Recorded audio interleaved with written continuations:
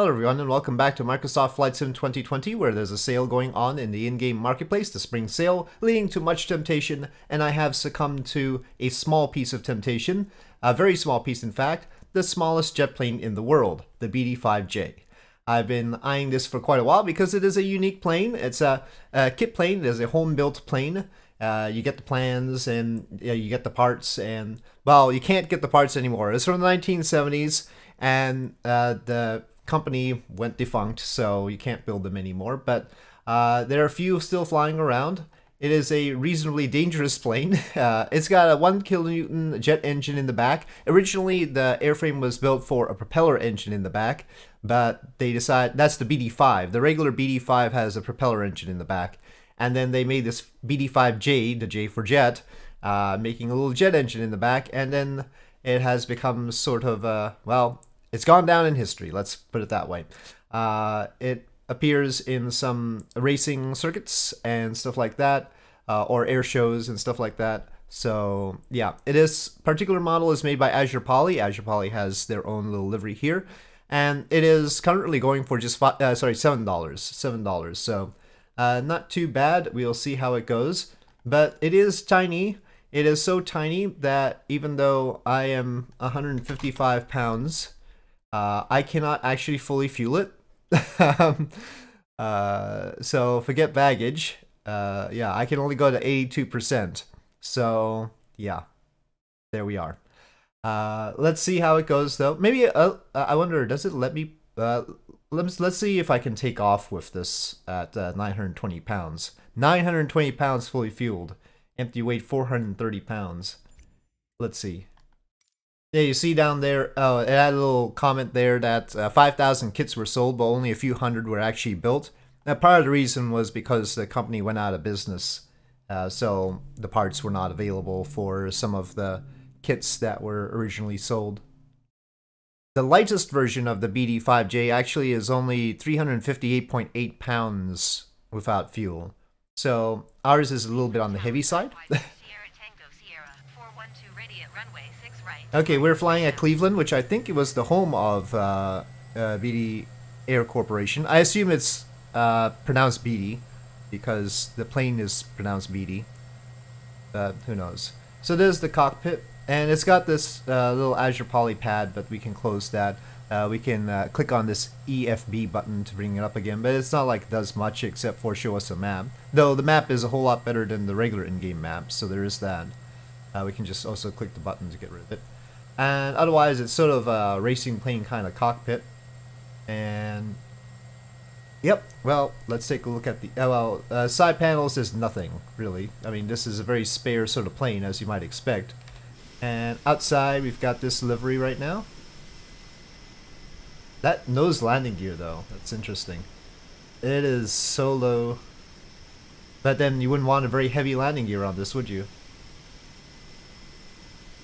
Lots of rivets. Okay, so that is the condition of it. I think the canopy reflection is a little bit overdone, but I'm sure it's realistic and all, but yeah. I still don't need it, but that much. It's got an interesting sound to it. And it's wiggly on the ground. It's very wiggly on the ground. I'm having to use full right now.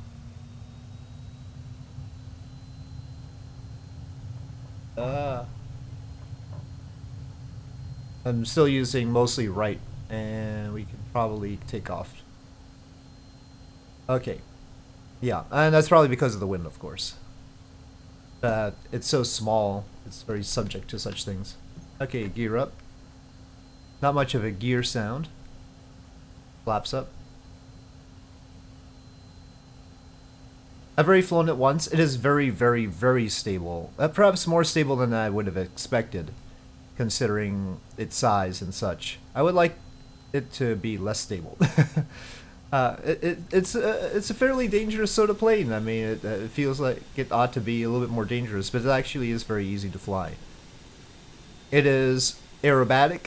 You know, it can do quite a lot. You can see inside here we've got a acceleration dial that goes from 10 to -4, and I've actually pushed it to -4 without it dying or anything.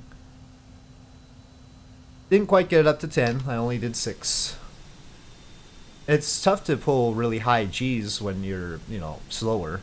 And this gets up to 260 knots, but it's not a speed demon. For its size, it's a speed demon. Same company made a BD-10 that they marketed as the first home-built supersonic aircraft. It looked like an F-15 kind of thing. The catch is, 5 were built. Of those, 3 crashed and 2 were unflyable. So, not a particularly safe plane there either.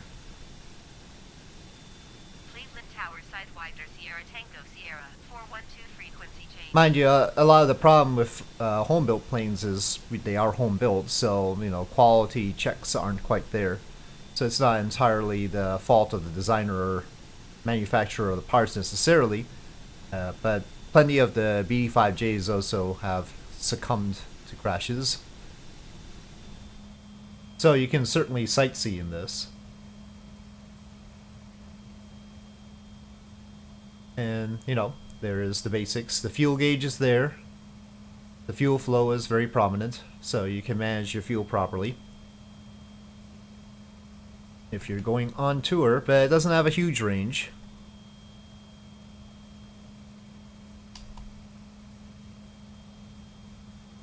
I mean, it's not a bad range though, assuming the specs are correct.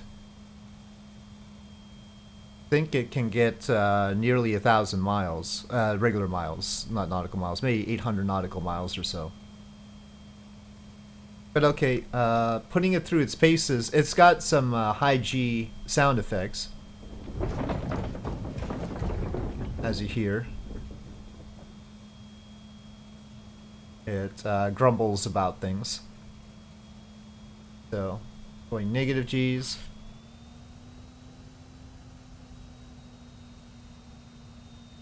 Didn't have much problem getting off the ground above the maximum takeoff weight.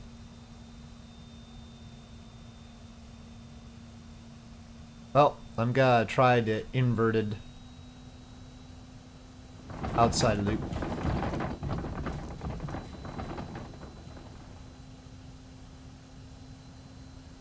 This is not a thing that planes generally like to do. Oh, it did it. It managed it. That is a high negative G maneuver. So it's tough for planes to do. It doesn't seem like this plane is likely to break on you. But one thing is, it's sort of a little bit too fly-by-wire in that it very much sticks to its position instead of having the sort of natural sort of return to stable flight kind of thing.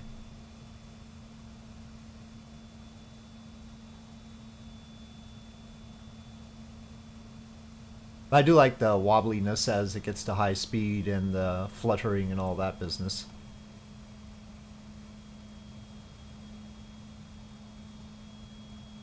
But following a road is pretty easy with this because it's very stable actually. And so maneuverable and small.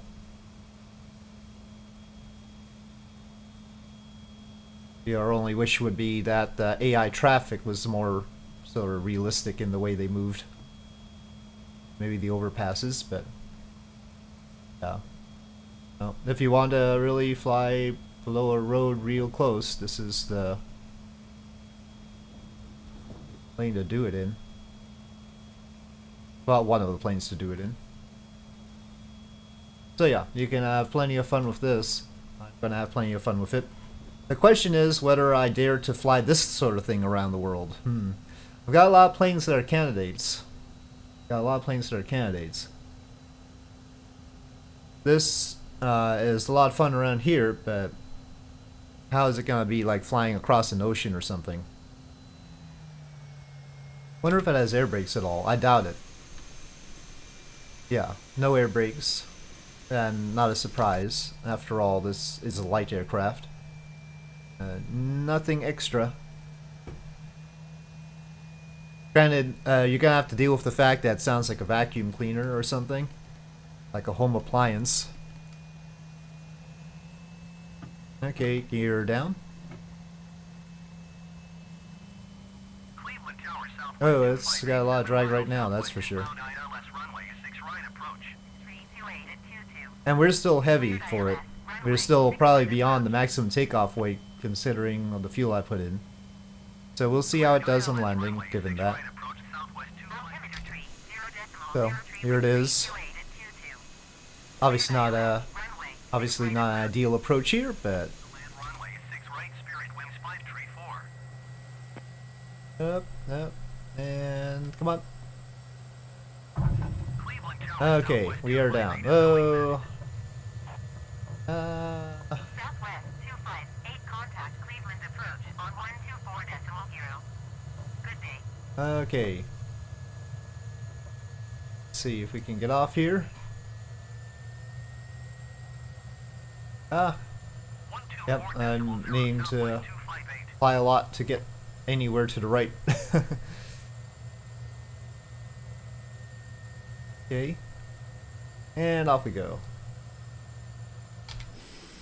So, okay, there you have it, the BD-5J by AzurPoly. So, with that, I'll say thank you for watching. I hope you enjoyed this video. If you did, please do press like. If you have any comments or suggestions, please leave them in the comment section below. And I'll see you next time.